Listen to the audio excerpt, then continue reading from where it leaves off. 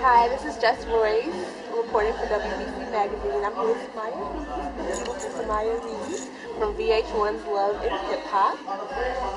And the first question I want to ask you is, how did you get picked up by the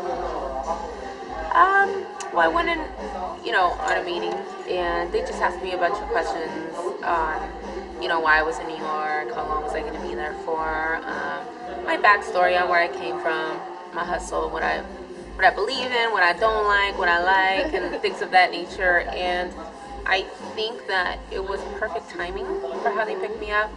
I was looking for a reality show for a while, but it was hard for me to find something that fit what I did because I'm not really a wild party girl, or a lot of reality has to do with that. Right. So it was a little difficult to find something for me. So I was definitely open to taking something. And they happened to have a show about hip hop. So it was a right fit for me. I had just got to New York, so it was perfect. Yeah, definitely. And I'm not gonna, ruin it for anyone. You definitely should watch the show, but I go hard for my dreams. I left a very comfortable, I left a very comfortable lifestyle in Los Angeles. I own a home there. I have a nice new car. I left everything to just pursue my dreams. So, and I go hard for mine. Yeah. So we understand that you're an artist. Yes. Okay. So, what influences your music? I think a lot of it influences come from my mom and dad. A lot of it is really them. My mom and dad came here to this country with nothing, and they did everything they could to make it better for us. And they were never able to really live the American dream. We were maids growing up with my mom. My father era un zapatero, which was a shoemaker, and he was shining shoes, making whatever, $20, $30 a day. And my mother was doing the same, and I don't know, I just really wanted to give them a better life. And there was something that I always loved, which was entertainment in general. I think is really what it comes down to, because I used to, act for my parents and, dance for them and, sing and, that's really always what it comes down to. So you had so much success as a model. Do you think you're going to be successful as an artist? Well, I think that's a big misconception about the modeling, because I really didn't really model. I did a lot of commercials. And so for the commercial campaigns, it's sort of where some of those photos came into play. Okay. So it was from my acting that I got into that, and that's always been a successful thing. With my music, my music is coming out. However, it's been... I YouTube some of it. Yeah, it's really good, actually. Thank you. A lot of the new records are definitely a lot better grown. But it has been very good for me, just because, I'm not a rotation. It definitely doesn't discredit what I do, because I have, my first Lionsgate film that's coming out this year. My song, "Oh Baby Baby" is the score for it.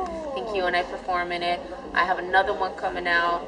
I also have another song that I scored in a Vodafone commercial, which I am also starring as well in Europe's Plane. So, it's just, again, just because you're not technically on rotation, you're not already Rihanna, let's say, or, a developed, Beyonce, it doesn't mean you're not already doing things.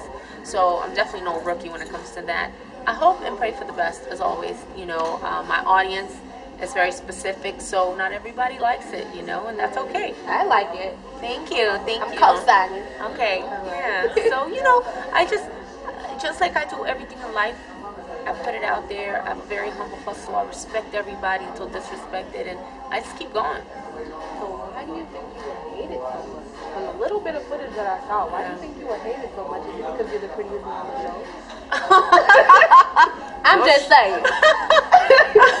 I didn't say it. Jess Royce said it. I would have to say that I think a lot of it was lack of knowledge.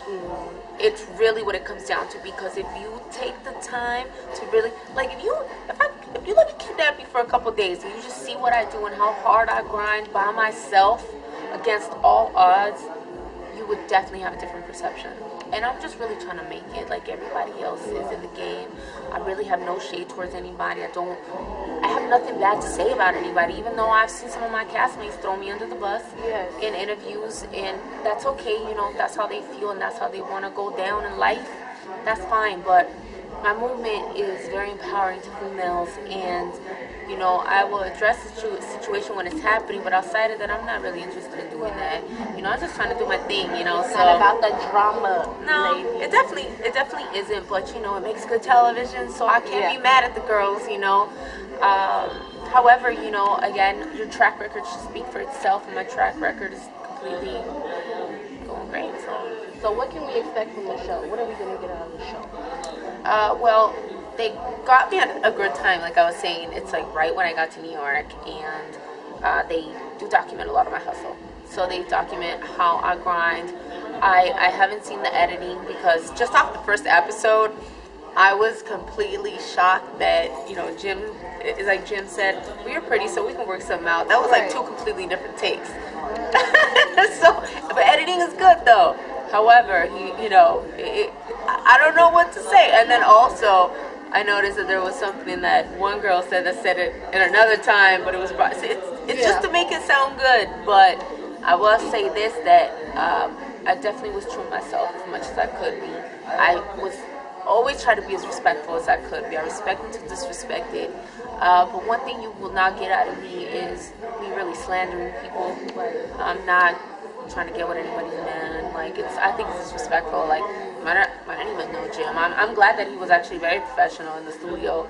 I really respect him for that. And he's a hustler, and I wish the best to everybody. And I think that, you know, the way I'm talking to you now is just really what it is. And I think a lot of miscommunication, and I really can't expect everybody to like me, and that's okay, you know.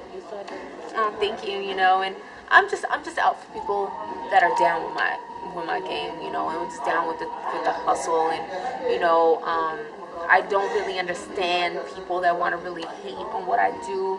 I don't really get it, because I really don't see where you're coming from when I know I'm doing good. But I'm willing to, and you'll see it later on the show. I try to reach out to them, because I'm also thinking we're working together. So I mean, is this gonna go on the whole time? I don't have time for high blood pressure. You're not old enough. Yeah, I'm just saying though, it starts young, honey. It starts young. As you can see, I'm sure that raised a lot of high blood pressure to a lot of young girls that was watching it. But I really just want to be a role model to women and to men, and I want to show people that you have to go hard for yours and respect yourself and what you're doing along the way. And it's okay to make mistakes. It's okay, but if you repeat them twice, it's a pattern. Stop lying to yourself. So one more question. Yeah. How was it working with Jim? He's great. He's really professional. Like, I don't know. It's funny. A lot of people were like, "Oh, did he hit on you?" And not at all. Like, I just went in, played on my records. You know, I always believe in asking. You ask once somebody. They say no. No is no, and I respect you for it. But a closed mouth does not get fed. Okay? So I reached out to him, and I told him, like, you know, can we work together on something? Here are my records. Maybe there's, I don't know if you want to get into a crossover of the Latin market, which I have. And we vibed. It was really cool. Everything changed when Chrissy came into the picture.